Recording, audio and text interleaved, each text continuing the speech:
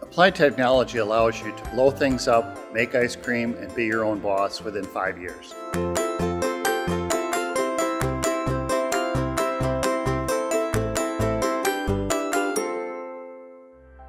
Applied technology includes everything from automotive to heating, air conditioning, refrigeration. The job prospects for applied technology right now are in a lot of skilled trades areas, from carpentry to plumbing to electrical to heating and air conditioning. These are the types of careers that cannot be outsourced. These jobs will not be going overseas. In other words, we need skilled technicians who can work on equipment here.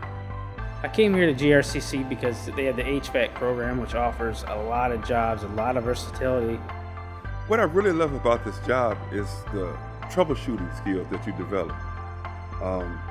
Learning how to analyze and then fix the problem, and then seeing the problem, how it comes together, and then seeing the finished product. As long as you have some type of mechanical aptitude, in other words, you like working with tools, you like working with your hands, you like thought process and problem-solving skills, we can teach those abilities.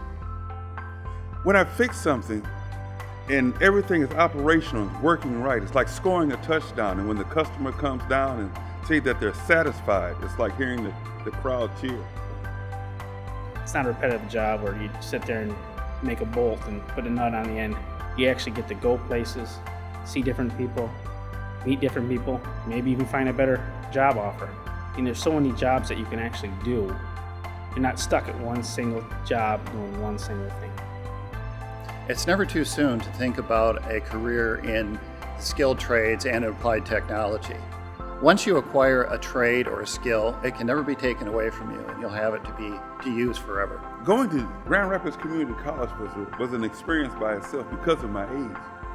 And when I got here, first person I met was Don Stevie, and he made me feel so at ease, and he told me exactly what the program was going to be about. And he took me step by step by step by step. And at the end result, I graduated. A lot of our graduates are getting key jobs in not only skilled trades area as far as service and install, but also manufacturing as well. We have a very good placement rate, which is continually growing stronger for entry-level jobs that are paying good wages. You can make up to $23 an hour on any given time. All depends on where you're at.